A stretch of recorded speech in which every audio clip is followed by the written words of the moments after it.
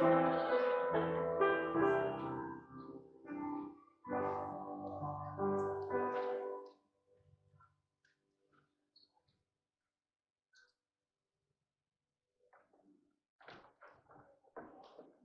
morning. It is good to see all of you on this beautiful summer morning. It's a lovely, lovely day out there. I would like to welcome everyone and invite you into this time of quieting as we prepare our hearts and our minds for the entry of the Holy Spirit into our midst. So just take a moment to let all the busyness of the week and even the morning just to slide away and take a deep breath as you close your eyes and allow that Spirit to come in.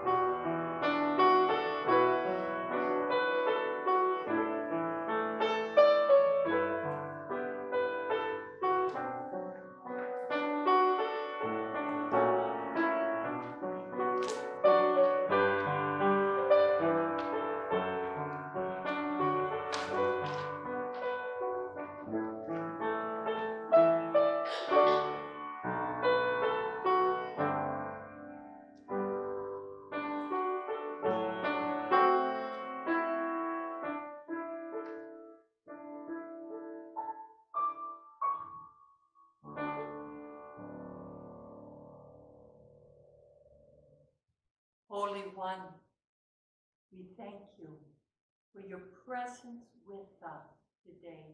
We thank you for coming upon each one of us with the breath of new life, the possibility that you have set before each one of us today. May our hearts, our minds, our ears be open to your call, and may we respond with love and compassion to all the directions you call us into.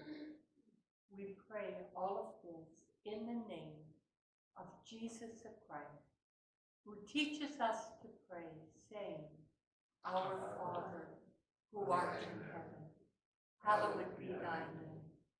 Thy kingdom come, thy will be done on earth as it is in heaven. Give us this day our daily bread, and forgive us our trespasses, as we forgive those who trespass against us. And lead us not into temptation, but deliver us from evil.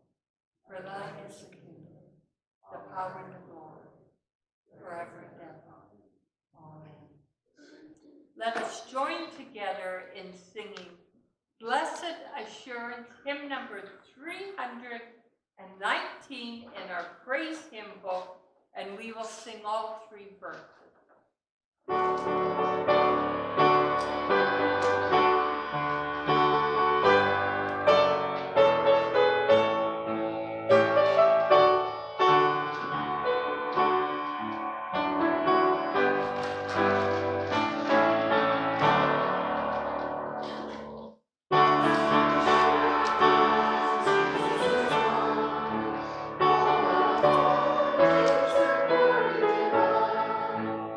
Yes.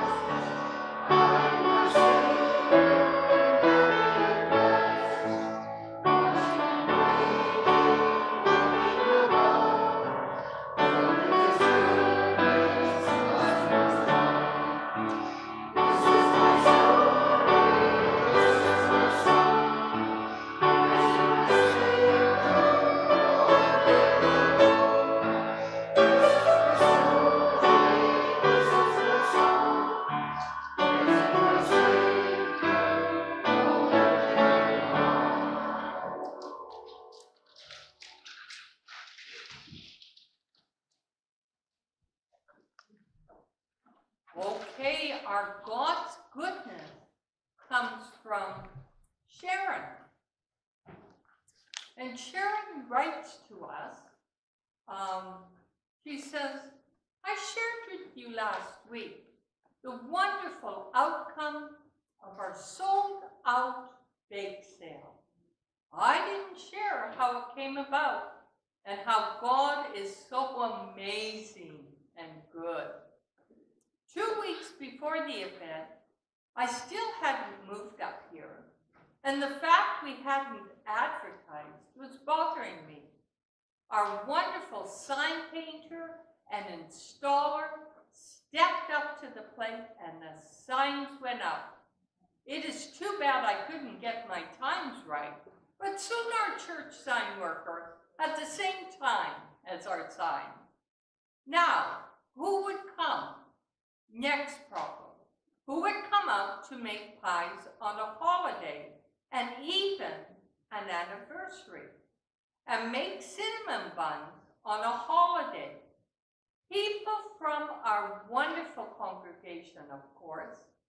22 pies were put together in our kitchen on a holiday, and the people came. I had told God that for the first time, I would be happy even if we only made 500. Oh, that was not to be. Our God has blessed us with a wonderful, supportive community.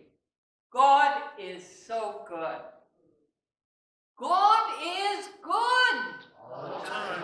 And all the time. Absolutely. Absolutely. Well, I think our children are downstairs, so I'm going to have to do a young at heart. But I know that those of you who have farmed, as I grew up on a farm, my mom and dad were farmers, you know what I'm referring to when I say fence jumpers and fence crawlers, right? You know what those are? Don't.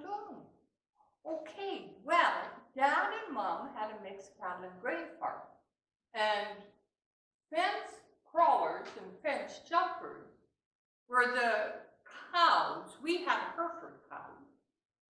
Were the cows that took a notion that the grass was greener on the other side of the fence, right? And so they would either leap the fence, believe it or not, or they would crawl through the barbed wire.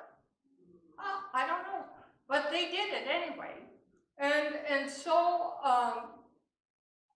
there were times that Dad's cows would get out and they would wander off into our neighbors' fields. And then there were times when our neighbors' cows would get out and join our herd.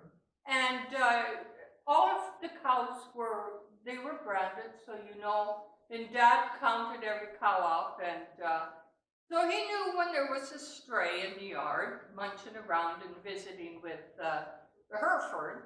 And so he would check out the brand and say, all right, and then he'd call our neighbors. So say it was Dan Bellback. And he'd call Dan and he'd say, you know, Dan, I have one of your cows over here. Come on over, we'll have a cup of coffee and then we can get it rounded up. And so Dan would do that. Dan would come over and him and Dad would sit down and have a cup of coffee. And then they'd say, all right, let's get out and get that cow back home again. And that's what they do. And that's what good neighbors do. That's what good neighbors do. We do not get upset. We do not think differently about people if their animal gets into our yard, or if they've accidentally hurt us, or whatever the reason. We do not get angry. We just welcome them and treat them as a good neighbor and resolve the problem. And so that is the way it was in our farming community all the time I grew up. And it was just neighbors helping one another. But I'll tell you, if you haven't seen a cow manage to get its way through a barbed wire fence, you've missed something, because they're pretty stubborn. So let's have a prayer.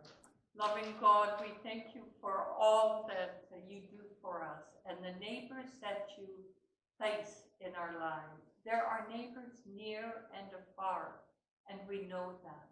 And our call from you is to take care of each one of them. And so we thank you today for the many opportunities that we have each and every day to serve our neighbor with love and care and dignity. In Jesus' name we pray. Amen. Amen. All right, our next hymn is hymn number 407 in our praise hymn book, Pass It On, all three verses.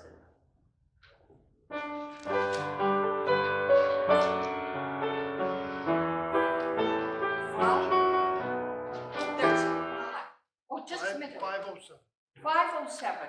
Oh, I'm sorry. There you see, even we can make mistakes up here. 507. I missed the coffee, sorry.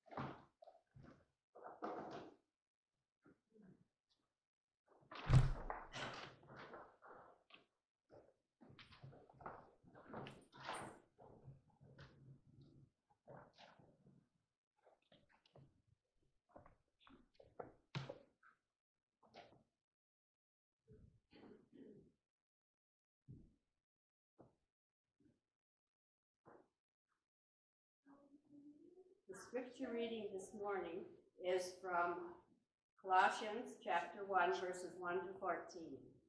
It can be found in the Pew Bibles if you're following that on page 1233. Paul, an apostle of Christ Jesus, by the will of God, and Timothy, our brother, to the holy and faithful brothers in Christ at Colossae. Grace and peace to you from God our Father. We always thank God, the Father of our Lord Jesus Christ, when we pray for you, because we have heard of your faith in Christ Jesus and of the love you have for all the saints, the faith and love that springs from the hope that is stored up for you in heaven, and that you have already heard about in the word of truth, the gospel that has come to you. All over the world, this gospel is bearing fruit and growing, just as it has been doing among you since the day you heard it and understood God's grace in all its truth.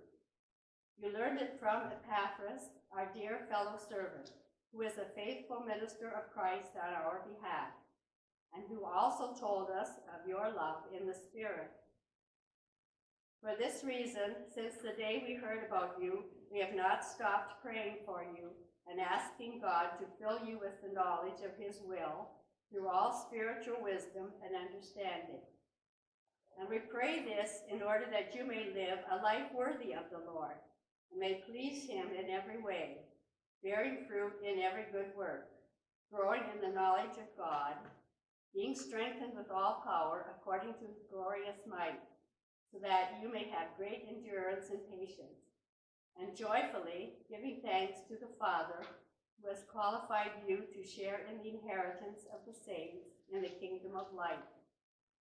For he has rescued us from the dominion of darkness and brought us into the kingdom of the Son he loves, in whom we have redemption, the forgiveness of sins.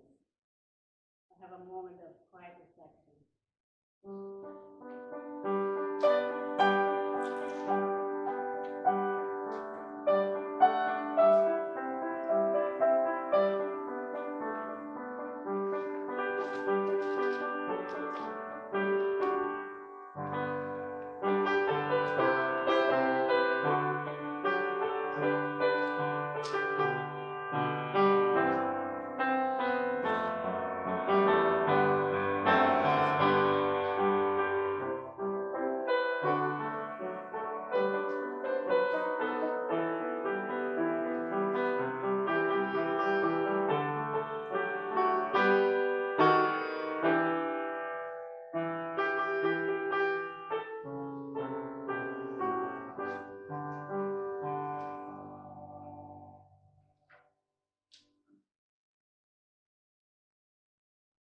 The gospel lesson is from Luke chapter 10, verses 25 to 37. It can be found in the Pew Bibles at 1084.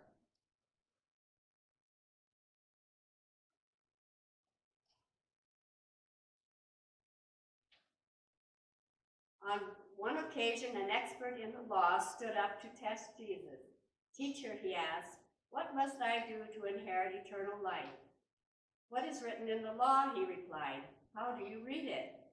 He answered, "Love the Lord your God with all your heart and with all your soul and with all your strength and with all your mind, and love your neighbor as yourself." "You have answered correctly," Jesus replied. "Do this and you will live." But he wanted to justify himself, so he asked Jesus, "And who is my neighbor?" In reply, Jesus went to Jericho when he fell into the hands of robbers. They stripped him of his clothes, beat him, and went away, leaving him half dead.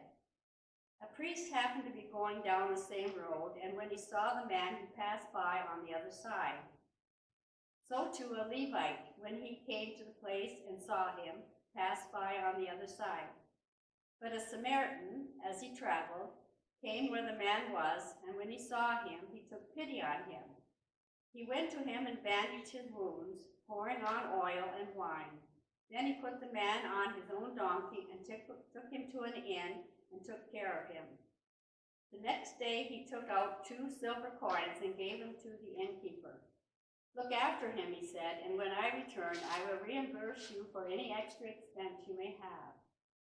Which of these 3 do you think was a neighbor to the man who fell into the hands of robbers? The expert in the law replied, "The one who had mercy on him." Jesus told him, "Go and do likewise." May God add his blessing to this reading of his holy word.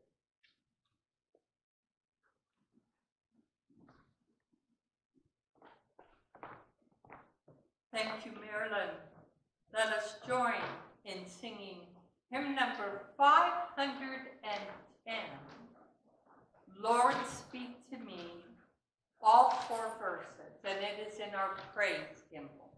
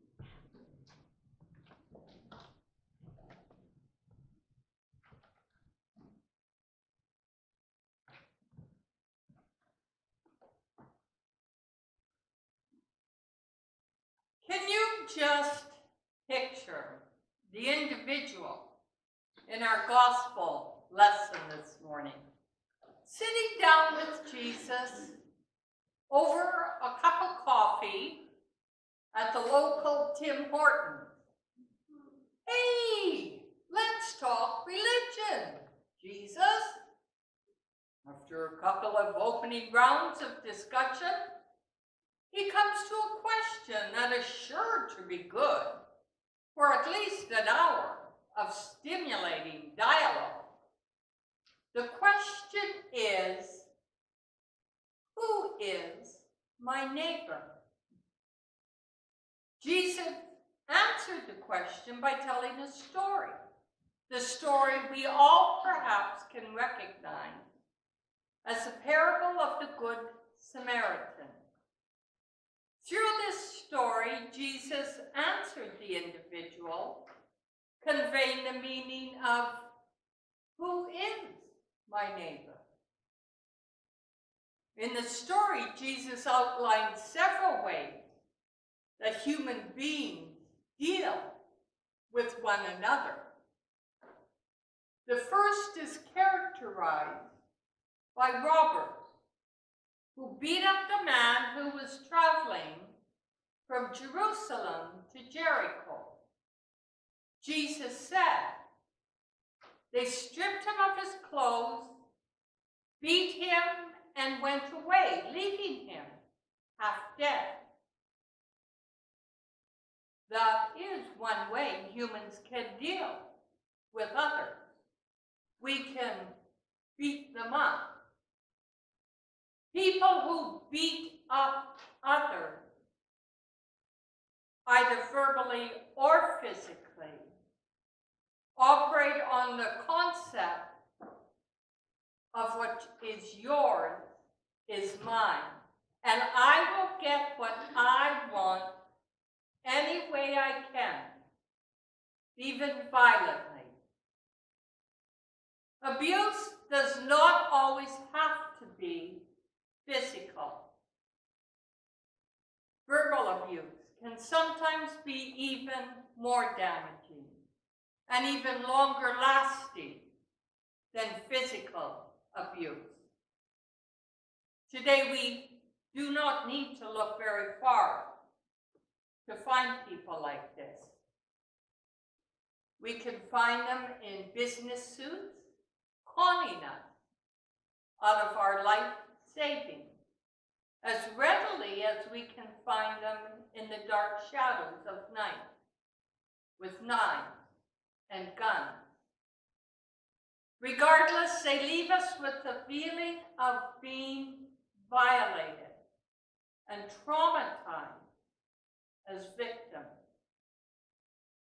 Sadly, because of the abundance of news coverage, many of us have become desensitized when we read or hear about robberies, murders, rape, or domestic violence, and even the mass shootings that take place.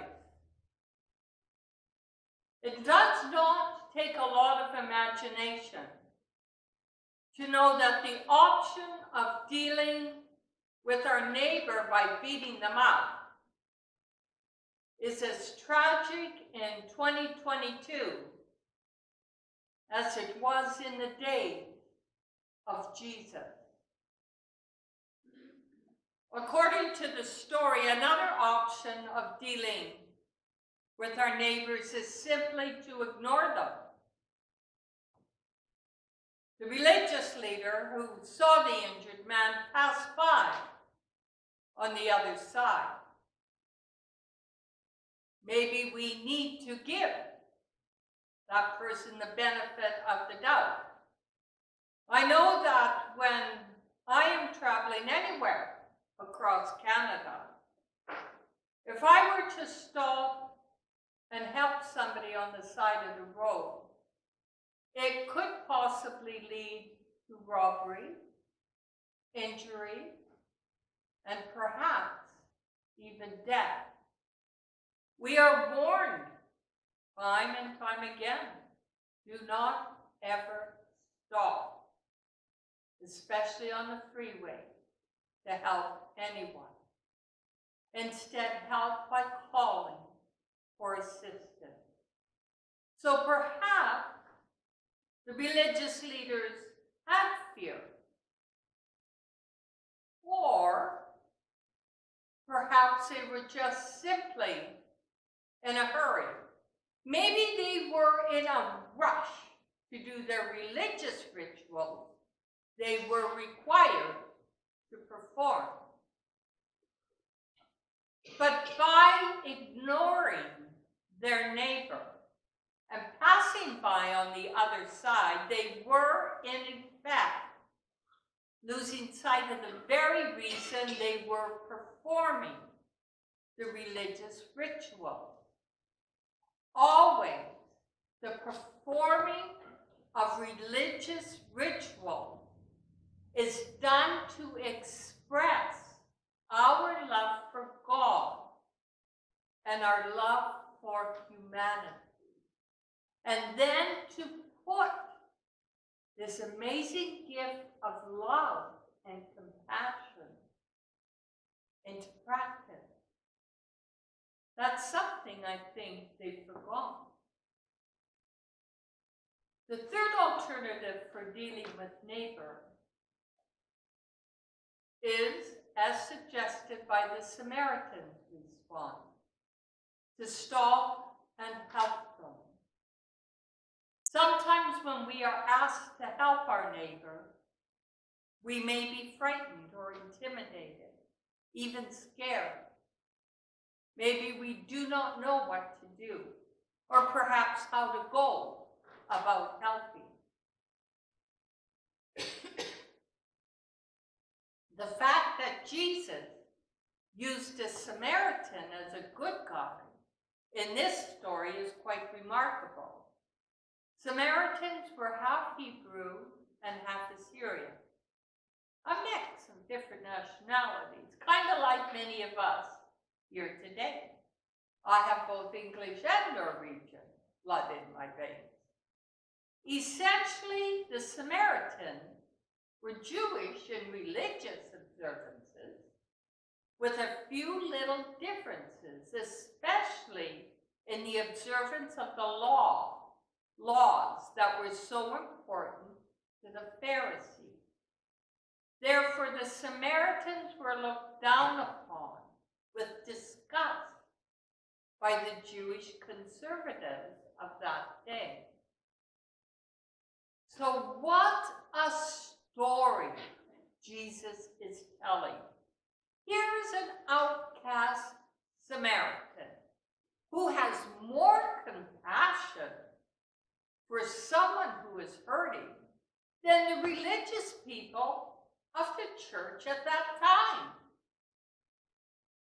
with whom in the parable do you most closely identify? We would all like to think of ourselves as the Samaritan. In reflection, however, many of us may be closer to the individual who prompted the story in the first place. We like to talk about religion, and we do a lot of that within the church.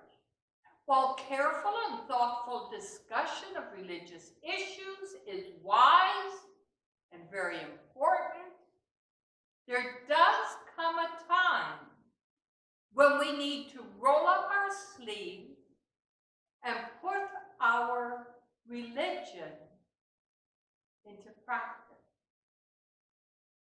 What do we profess to believe with our words?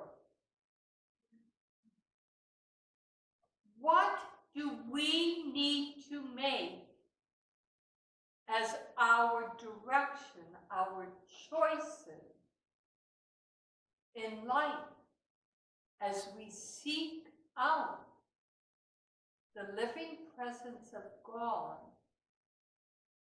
in all that we do. Jesus' story does not contain a new definition of a neighbor. What Jesus did was to describe a quality of life that is dominated by love, compassion, and generous sharing. The bottom line is to love one another unconditionally. Is our neighbor of today a threat or an opportunity?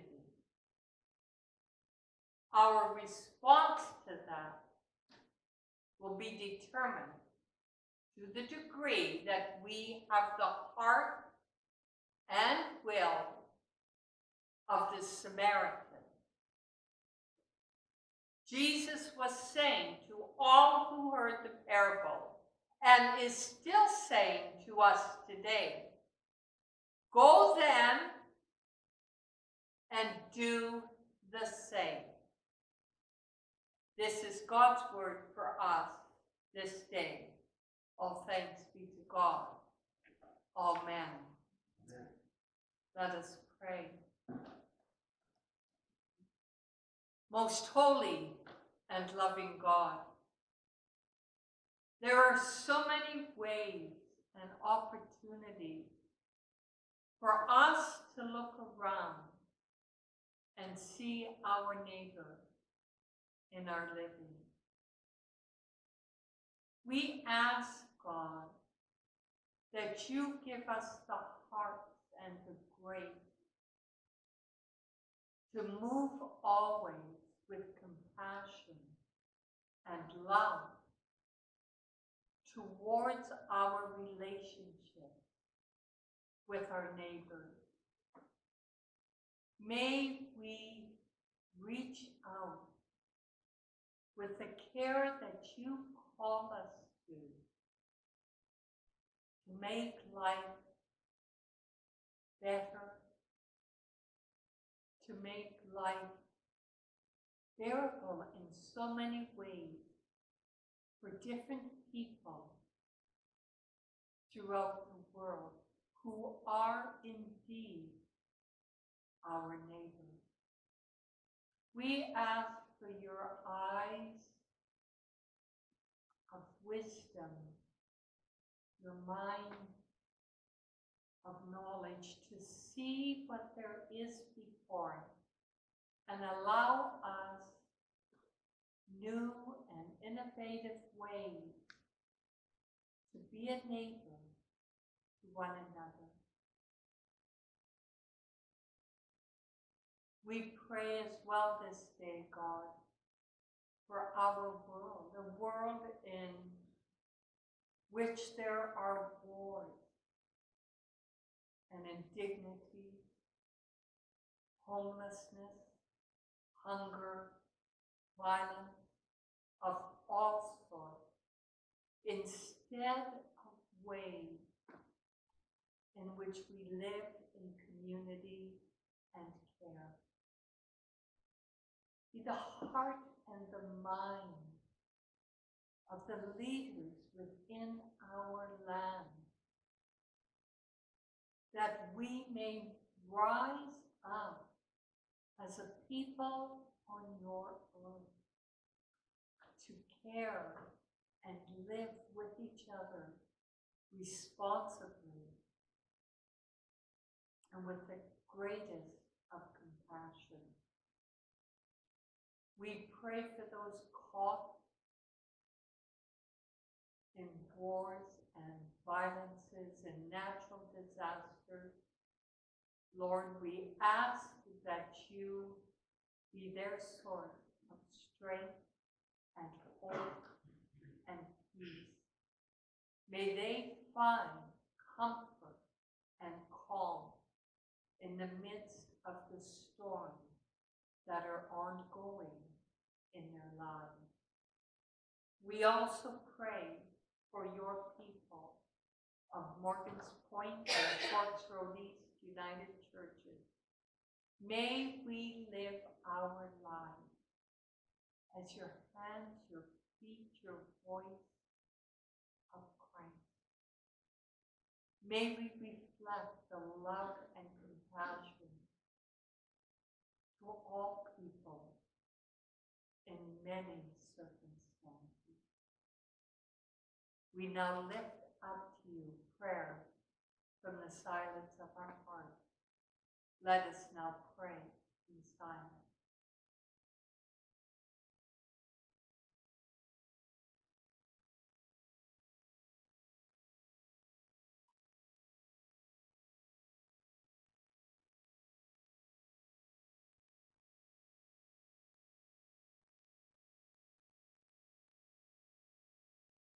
Thank you, God, for hearing and responding to these our prayers.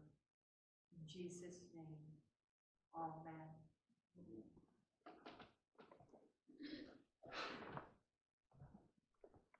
Our concluding hymn today is hymn number 562 in Voices United. That's the red hymn book. 562, and we will sing all 5 verses to Jesus Calls Us.